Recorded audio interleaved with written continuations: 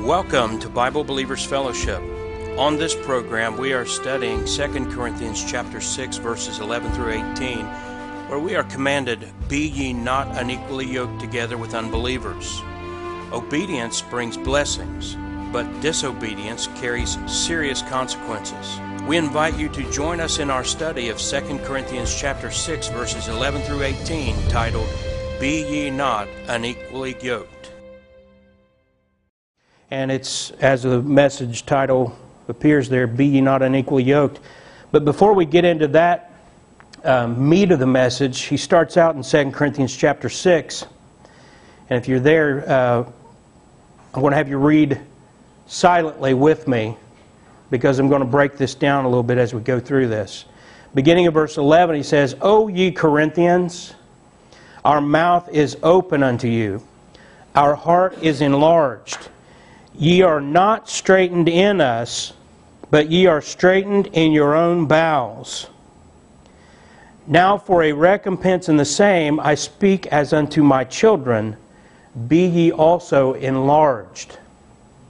Now right away, most people reading that, I remember the first time I read this, is he saying bowls?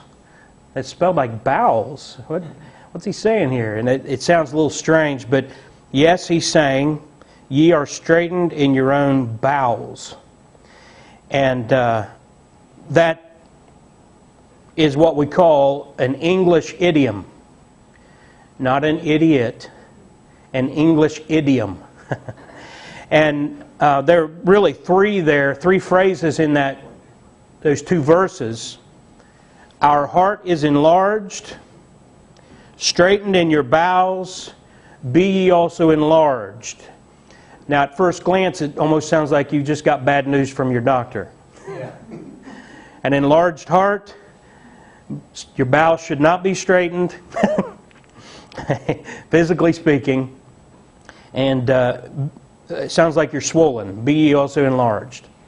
Just think of it this way. We like to make fun of how other cultures speak, and this, of course, is the past culture, Elizabethan and Victorian culture. But before we make fun of other people, we better be ready to laugh at ourselves. Amen. And you think about some of the things we say and idioms we use. I made a little list here of a few, but how many of you said, "Boy, he's barking up the wrong tree"? Yeah. Now, someone who doesn't speak English is going to say, "He's actually barking? Why is he barking up a tree?" Now, as Americans, we've heard this kind of language, or that kind of idiom our whole lives, and we don't think anything of it. But look at it literally. Like we were just looking at those last two verses that we read. Someone's barking up the wrong tree. That doesn't sound like he's, all there, huh? How many of you fall in love? Fall in love. Hope you wasn't hurt. Now, someone in another culture would see fall in love. They don't talk like that. Another one is, "I could eat a horse." Goodness, keep him away from my farm. How many of you, his bark is worse than his bite? He bites? Yeah. One more is, "That cost me an arm and a leg." Well, you look like you still have your arms and legs. So that's just the same thing. As you read the Bible, you see these idioms. Don't be too quick, number one, to make fun, although there's nothing wrong with getting a good laugh out of it. But I mean, just understand, you as an American, you use plenty of those same idioms. And some people also say, well, wouldn't you argue that at least it should be updated to... But then the question is, well, whose idioms are you going to use? You go down to New Orleans, where my sister lives, and they say things, and I have no idea what they're saying. And then you say some things, and you find out it means something totally different down there. And what was it? Just in the last couple of weeks, my sister actually posted something on Facebook where she had been saying something and had no idea. What was it? Don't worry about it. Or forget about it? Yeah, when you just say, "Oh, forget about it." Well, I don't know about you, but to me that just means I'm telling you not to waste time and effort on it. But down there, it's basically like telling them to go to H-E-double-L. And they take it offensively. If you say, "Well, Yeah, it turns out for 11 years she's been telling people that. So, then when you talk about updating the Bible, you have to ask, well, what idioms are you going to use? Because even in America, not all English-speaking people use the same idioms. So that's why I don't think we should tamper with the Word of God. We just should educate yourself. Learn. Grow. Learn something new. It won't hurt you. Now, there's basically what you're looking at when you see in the Bible a reference to the bowels. The deepest seat of emotions. Now, I'm going to give you a couple of examples of how you can think of this and why this is such a good idiom to use. Now, it may sound a little strange to your ears as a 21st century American, but referencing to the bowels in this way is when you're wanting to talk about the deepest emotion and feeling of your being. Think of this. Have you ever, and I have you ever seen a mother holding her dying child in her arms? I have. And on two different occasions. And the emotion goes right down into her gut to where she could not, in both cases, could not stand, hit the ground, clutching herself. You see, in these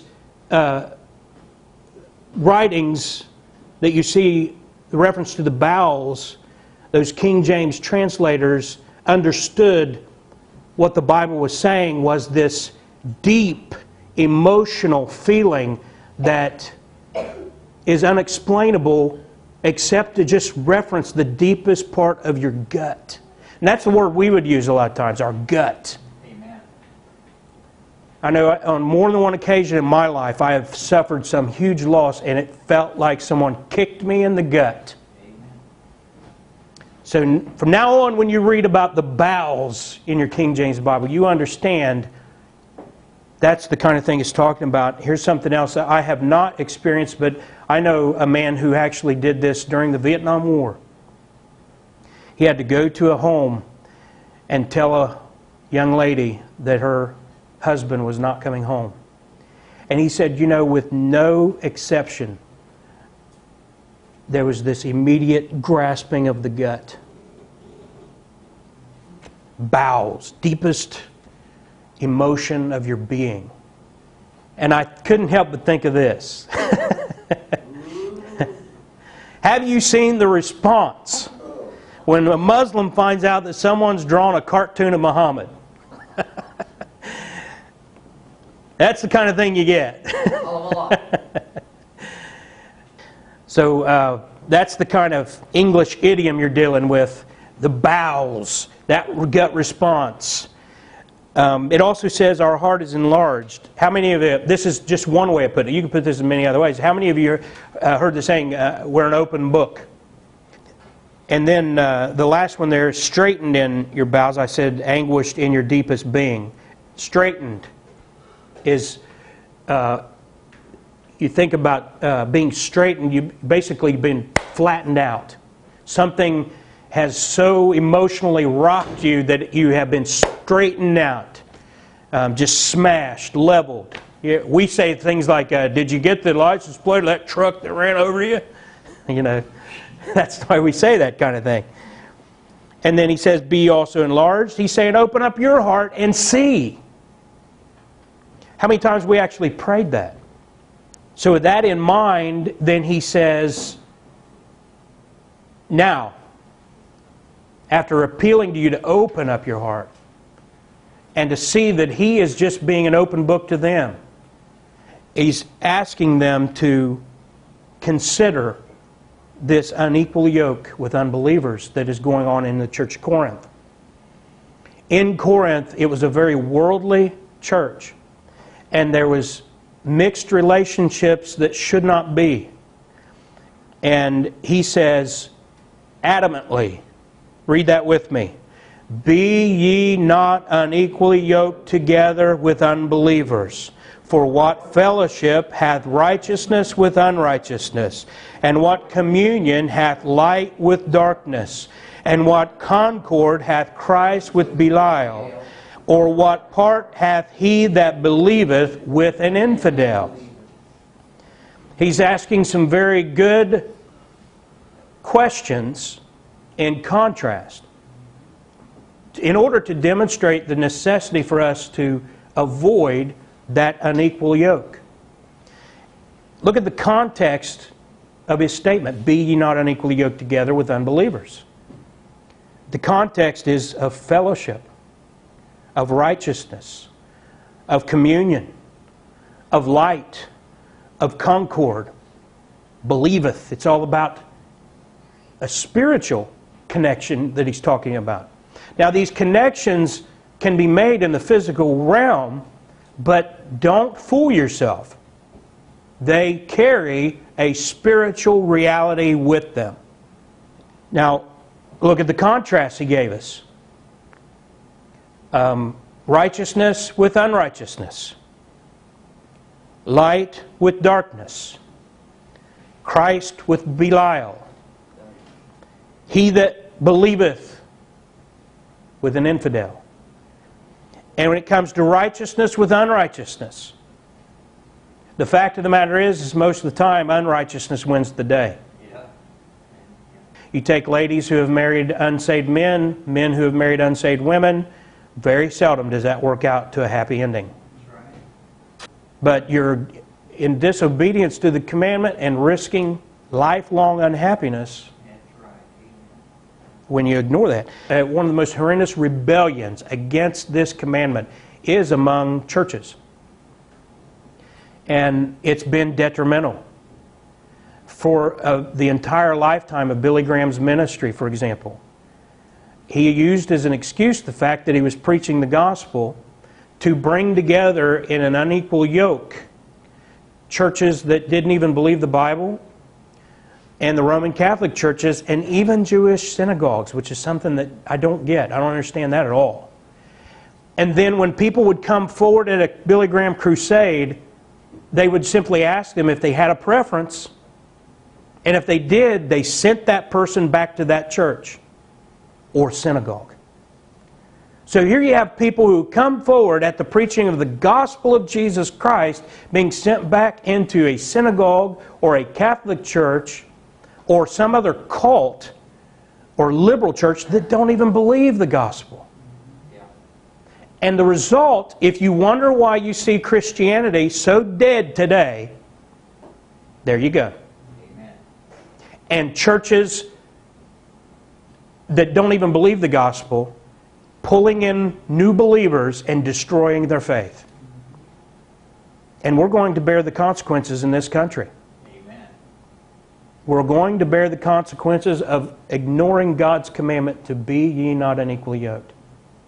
And in the marriage situation, because 99 out of 100 marriages that are unequally yoked end up disastrous, then we have children who are now adults who were raised in these broken families and broken homes without God. And then you put them in public schools to boot, where they're taught they're nothing but evolved animals. And now we're reaping that today.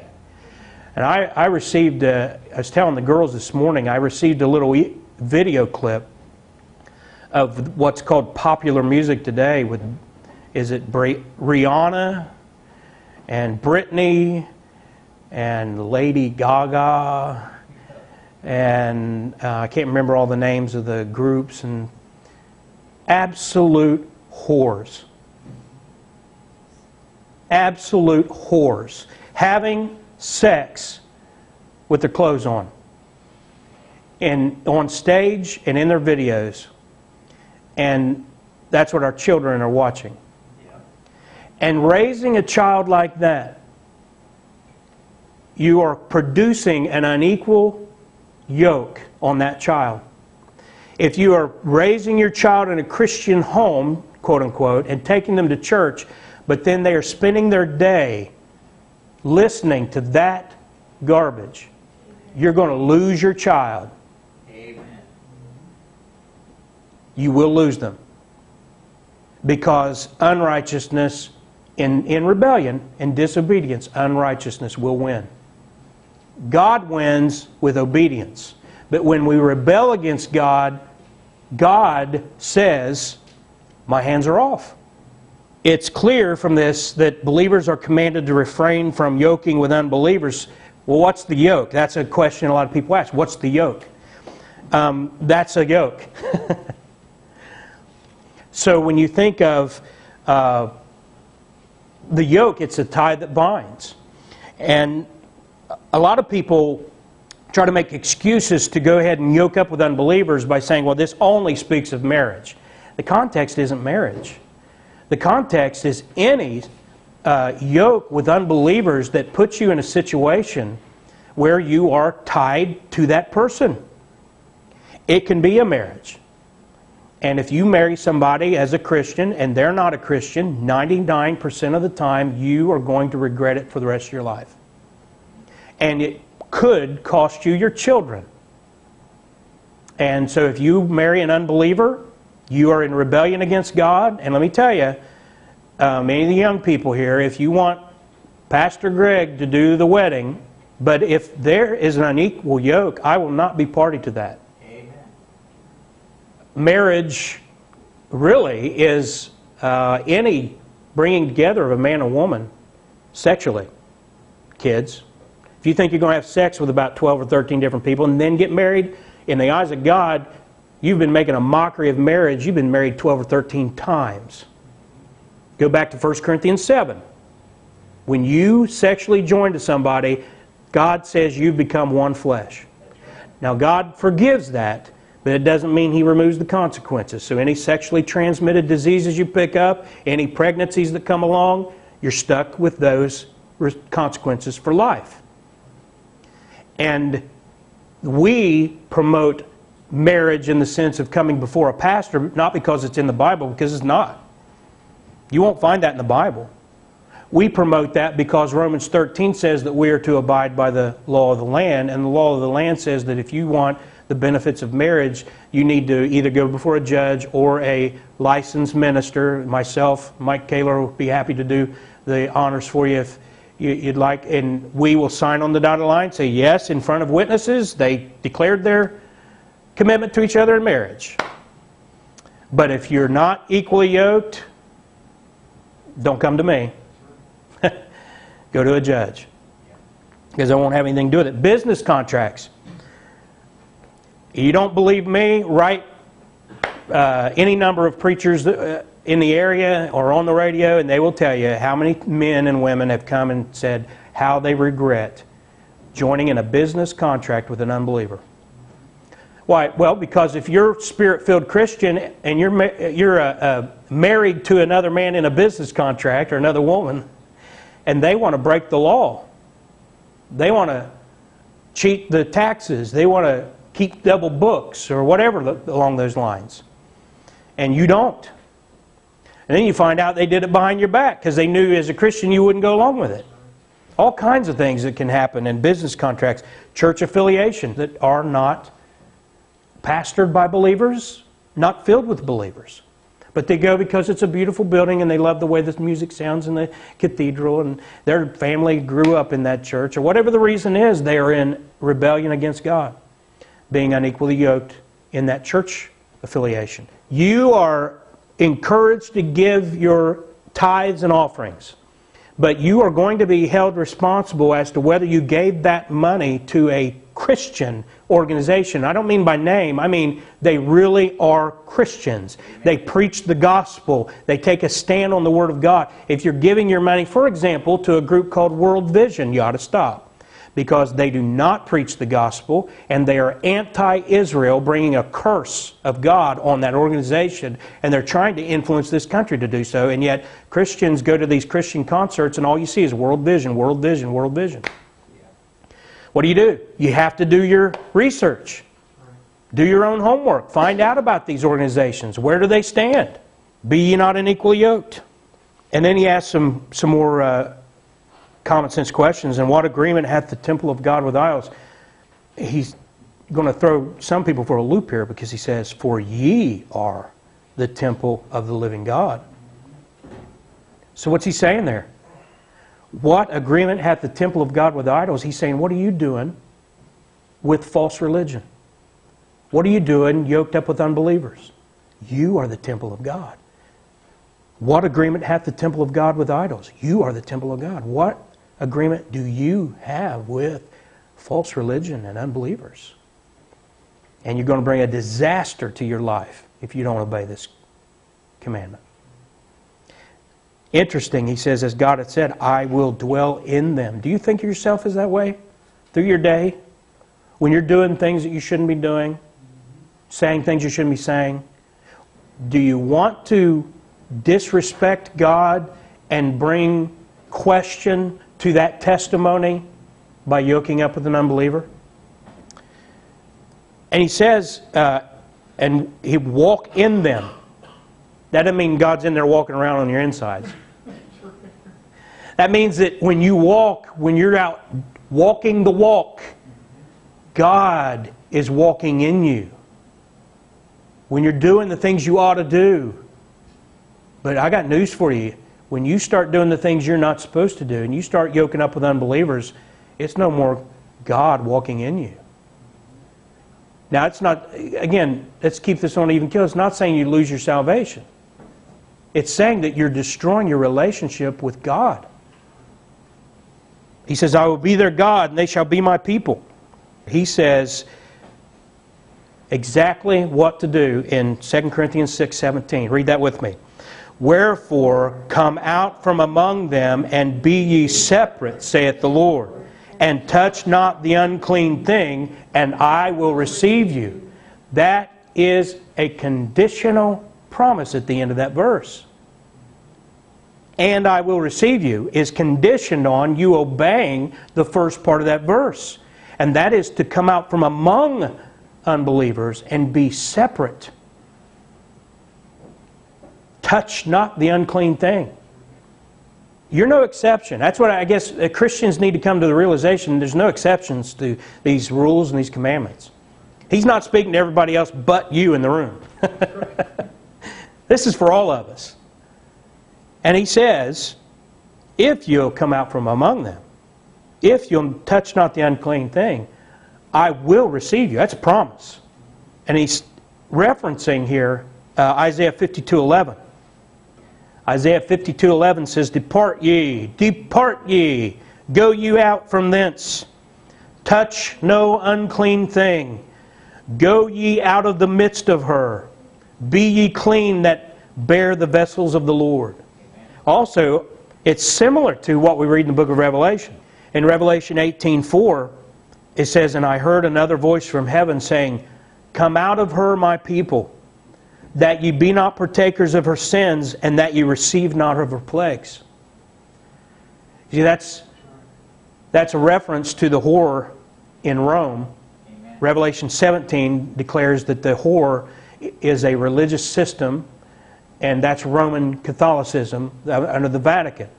And that whore has been around for about 1,600 years as a counterfeit form of Christianity.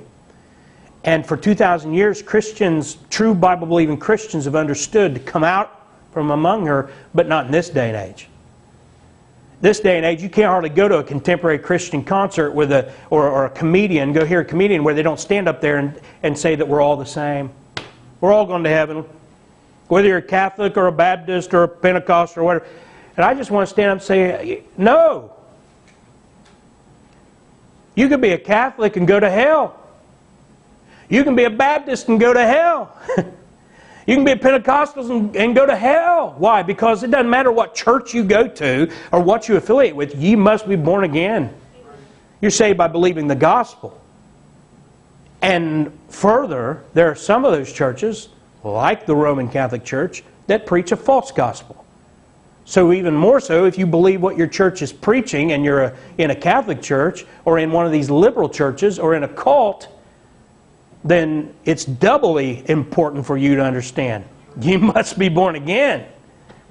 But every Christian you know who is using a new Bible translation, they have already surrendered to the Pope on that level, because they are using the Pope's Bible. and every Christian using a new version should write a letter to the Pope and thank him for their Bible because they're using his Bible. They are in violation of this, not coming out and being separate. And that's why people you see using the new versions, I see it one after another dropping like flies into apostasy. It is not an accident. Jesus said, these words that I speak, they are spirit and they are life. And He said, you are to live by every word of God which proceedeth out of the mouth of God. And when you start messing with that book, you lose that spirit behind it. And if you continue with that new version, it will make shipwreck of your faith. And more Christians I know today are embracing the idea that the homosexual movement is fine. And they're doing it with an NIV in their hand. Yep. And one thing after another, like dominoes, it's all falling. And it's because they're rejecting God's admonition. And this is why you see these churches and these people falling on their face. It's because God has conditioned that if you will not follow this commandment, then you lose the promise. But if you will follow this commandment, be not unequally yoked. Come out from among them. Come out from among her. Verse 18, read that with me. And will be a father unto you, and ye shall be my sons and daughters, saith the Lord Almighty. You want God to be your father. You say, well, I'm saved. He's my father. Yes, but He can't always be, in a practical sense, your father when you're in rebellion against Him. And the same thing, it's just like what works with us and our children. I love my daughters, but we've talked, you may think I'm strange for having these kind of conversations with my daughters, but I do. And I've told them, you go walking out the door and serving the devil, you are not going to experience my being your father on a personal level, because I will not endorse that lifestyle. Here's the news flash. Any of my girls ever go into sin like that, they can come and visit me anytime they want because I will enjoy the opportunity to confront them in their sin. Amen. Every time they walk through the door. And I'm not going to listen to this baloney blaming other people for the fact you won't go around them because they confront you with your sin. There's people out there say, well, they chase me away. Every time we're around, they wanted to talk about praise the Lord. That's the way it ought to be. And don't blame them. When you stand before God, that lame excuse will not hold up. Amen. They loved you enough to tell you the truth, and you're the one who broke the relationship in rebellion.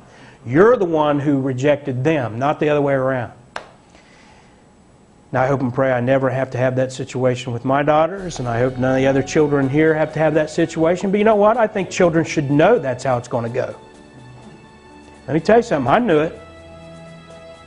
I lived in sin for about 3 years before I became a Christian. And I was rarely ever around my family, my parents and my Grandma Miller, because every time I went, I was confronted. Lovingly, but I was confronted. And you know what? I have other friends who are in rebellion against God, and their family condoned and accommodated them. They're still unsaved. My family was willing to hurt for 3 or 4 years, and they were willing to hurt for 60 years, I think, if it would have taken that long. They were willing to hurt and not have a good, happy relationship with me because they were more concerned with my soul. Today, I'm saved.